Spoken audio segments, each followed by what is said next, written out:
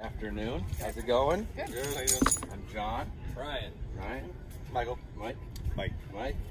Leslie. Leslie, nice to meet you. Welcome to Arizona. Beautiful 100 degrees. Got a nice shady tent. So what we're going to do today, we're going to have a 90-minute clinic. We're going to go through some basic drills.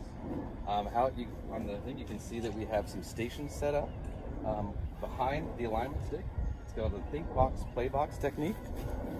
So what we're going to do is we're going to use we're going to step behind the play box and do our think box, and that's where we're going to do all of our drills. We're going to do where we're thinking up, practicing, and then once we get up ready to hit, we're going to just go straight into it and hit our golf shot. So I don't want to see a lot of practicing, at the ball. All of the practicing is done in the think box. So this is kind of help you take it on the course where we can go practice swings, and as soon as we're ready to hit, we can step up and go. So we're going to do a couple drills. We're going to have a water break in between, to not have our 100-degree heat melt us. So other than that, let's. All right, welcome back. Thank you. We're doing a short game clinic today. As you can see out here, we have some different distances set up. So what we're going to work on are shots from 50, 75, 85, and 100 yards. And we're not trying to hit those yards per se, but we're going to try and find our swings from those areas and just see how far the ball goes from our swing. So we're going to do a quarter swing, a half swing, and a three-quarter swing, all to finish, and we're just going to see how far that ball goes, and that's what we're going to take into our game. So we'll have more shots, we can have more confidence out on the golf course. So anyway, let's get into it. And which club are we we're going to be using our sand wedge and our gap wedge if we have it. Pitching wedge works, yeah. Pitching wedge or sand wedge. Okay. So, all right, welcome back.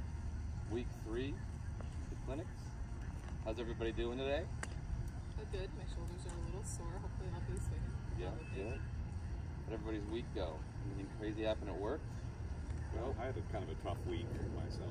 It was a little stressful, so it's nice to be out on a golf course and be able to kind of think about some other things, get all that stuff out of the way. Were we able to practice it all throughout the week? I practice out in the backyard, almost every night, just trying to get the balance and try to get that somehow that okay. Rotation, yeah, good. So what are we looking for today? What do you guys want to expect from this today? Well, I actually want to try to institutionalize, if that's the word, instead of having to think about it so much, to actually have the body react when you okay. I have my worst problem is coming down and hitting the ball solid, so I want to try to build that into just my body muscles. Okay. All right. Well, we'll do our best to stay cool, but we'll start warming up here, and we'll get right into it. So, okay. Welcome back. Week 4, final clinic.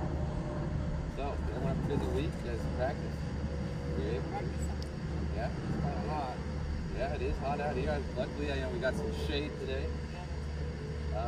So today we're going to be working on more bunker game and kind of closer around the green with shots. As you can see, we have some stations set up. So what we're going to work on again, we're going to kind of try to do what we did 2 weeks ago. We're going to kind of work on the bunker play in terms of tempo is going to be our biggest distance control. We're going to try and do the same swing every time. We're also going to look at grip and posture and stance and make sure that we, all of the things we've been working on, retained, we can take those with us out the week. Any questions before we start? So this is a lot shorter than what we did before. So it's going to be more of that, just sweeping the ground.